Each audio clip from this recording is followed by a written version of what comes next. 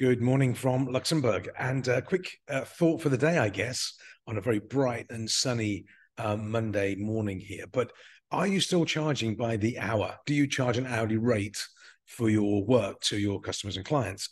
Because if you do, you should really consider not doing it if you can. Imagine going to the dentist charges you by the hour. Would you want to do that? No, you want to pay the dentist to get the job done as painlessly and as quickly as possible. You're not going to pay your dentist by the hour.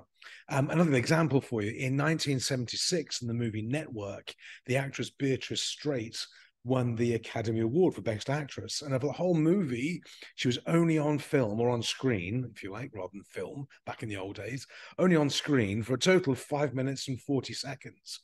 And yet she won the Best Actress award for that movie. I think she holds a record for the shortest screen time to winning an Oscar. So it's not time. What people pay for is results, outcomes, benefits, inspiration or feelings. If you can do that in 5 minutes and 20 seconds or 5 minutes and 40 seconds, why not? You still win the Academy Award.